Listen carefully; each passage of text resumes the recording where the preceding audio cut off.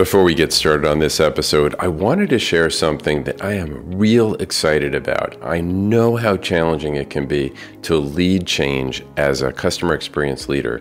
I know because I was a CX practitioner for over a decade, and I have been there. It can feel frustrating and even deflating, but it doesn't have to be that way. So I put together a comprehensive workshop that has all the components I wish I had when I was a practitioner. You will learn how to be a trusted guide and avoid the frustration, the anxiety, and the stress to make a real impact. Some of the benefits of the Trusted Guide Roadmap include becoming a trusted guide for change, building relationships with key stakeholders using a mapping toolkit, unpacking your specific maturity assessment so you can prioritize CX efforts. And we're going to be using a change management model so CX leaders can be equipped on how change management works in their organization. And perhaps most importantly, we'll plan for 2024 with your CX roadmap that we'll build out. Before I formalize a master class, I would like to fine tune it. So right now I'm seeking 12 people to provide feedback in this interactive pilot session. In exchange, I'm offering an early bird special price for the first 12 who register. So if you're interested in all, go visit my website, empoweredcx.com, and check out the services page, and you'll see information on the pilot workshop. Welcome to a special episode of the Delighted Customers podcast. There has been a gap in the field of customer experience management that has felt like, for me, a black hole for many years. The gap is there hasn't been a degreed program in the field of customer experience management, that is, until now. In 2022, Tom DeWitt, professor of marketing at Michigan State University, had the vision and fortitude to establish the first ever degreed program in customer experience management in North America, the Masters of Science in CXM Customer Experience Management. I am honored to have recently become a member of the 15-person faculty at MSU and work on Tom's team. Today, Tom is going to share why he created the program and what the benefits are to students and employers. Let's dive right in.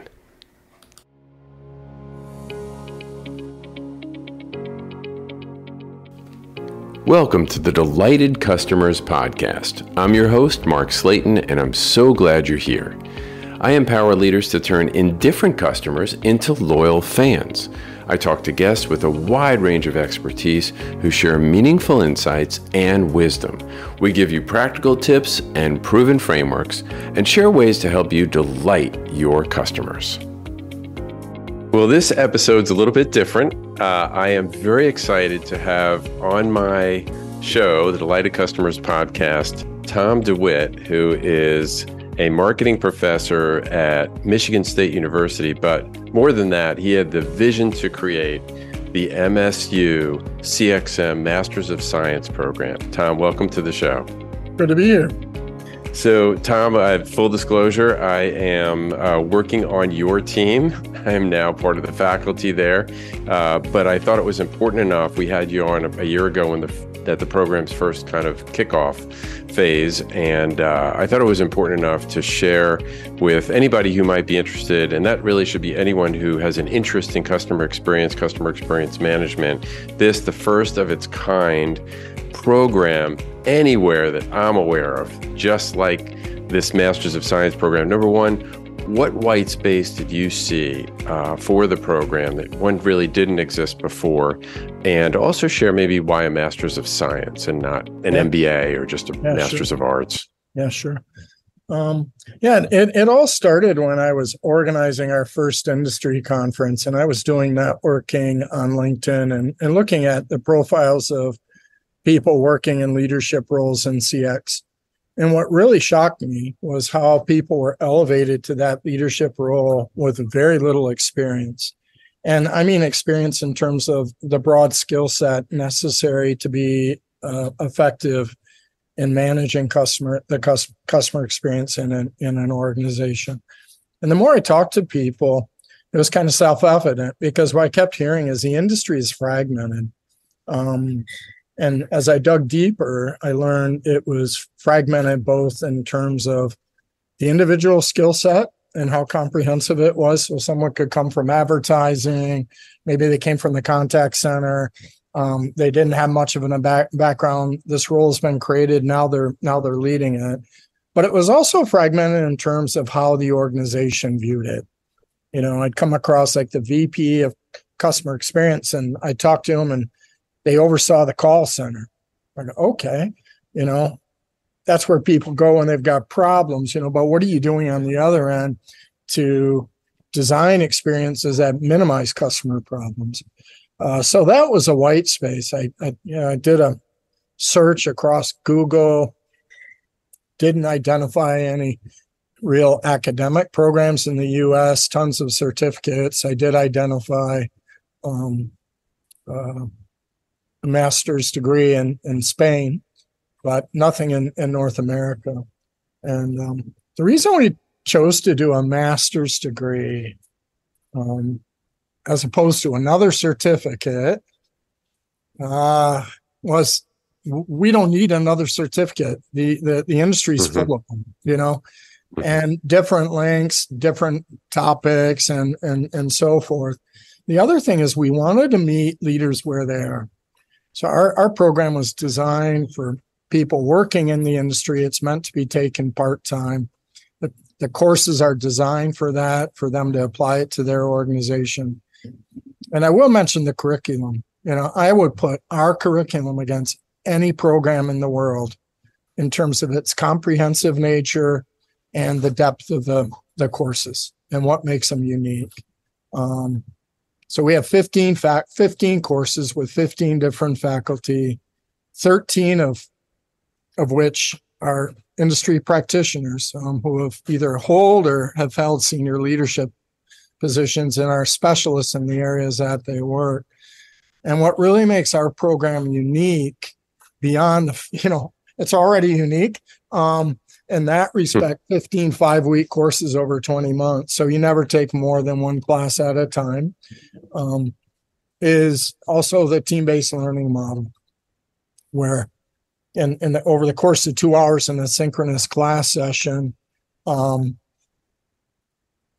you're interacting with your teammates. So every 5 weeks you rotate into a different team. So there's team activities like case studies. Oftentimes you're paired up one-on-one as a student with your classmates to discuss your homework, which is designed to be reflective and looking at your organization. So you're learning from there as well. Why this degree rather than an MBA? Well, when you think of industries or you think of competencies in an organization like finance, accounting, marketing, they have their own degrees, don't they? And they also have their own master's degrees. So, we wanted it to be, the degree, the curriculum helps to create a foundation for the industry. And the degree helps to legitimize CX in the world. What we didn't need was another certificate. If you ask people in CX where they learn from each other over phone calls, over Zoom. They attend webinars, they pick up books, they get certificates. But all that is rather piecemeal, isn't it? Where our degree program is comprehensive across the 15 courses and addresses a lot of organizational competencies and the employee where other programs don't do that. And then the depth within each course. We have, I think, at least 6, if not 7 VPs of CX in the program.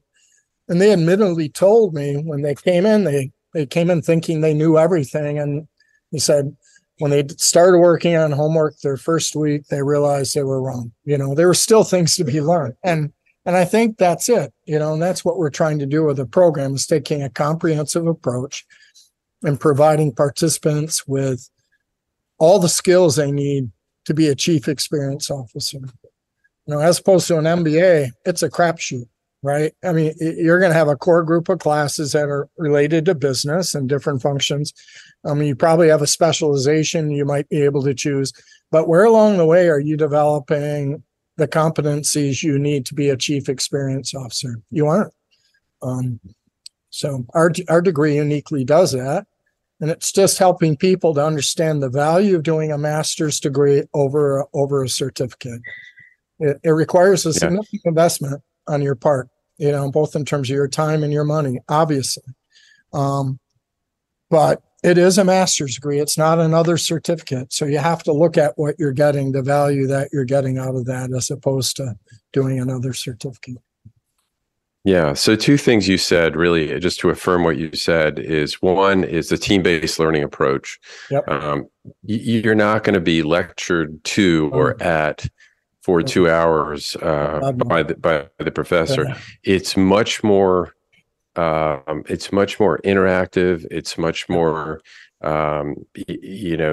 you're doing a lot of your own learning.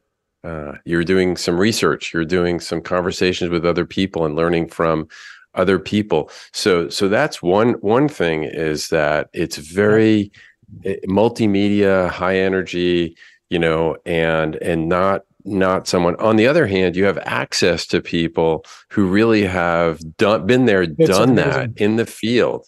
Yeah, I mean, the composition of the field, students, is amazing. So two things. One, let me clarify, team-based learning.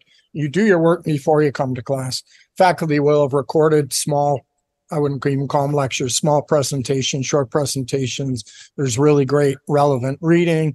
There's an individual exercise generally you do, often, evaluating your own organization before you come to class. So you got tons to think about and talk about.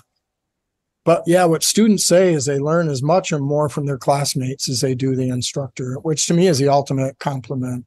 And the makeup, I mentioned the vice presidents, but the majority of students hold specialized roles in CX, and they know their area really well, but they don't know the other areas. So what you get with those team-based learning models is, you find mentors in the program, people who are experts in certain areas, and the learning is just incredible. And the bonding, students in the program refer to their classmates as family. And that's soon into the program. And then every 5 weeks, you rotate into a new team of 4 people. So that by the time you've graduated, you've worked with everyone several times.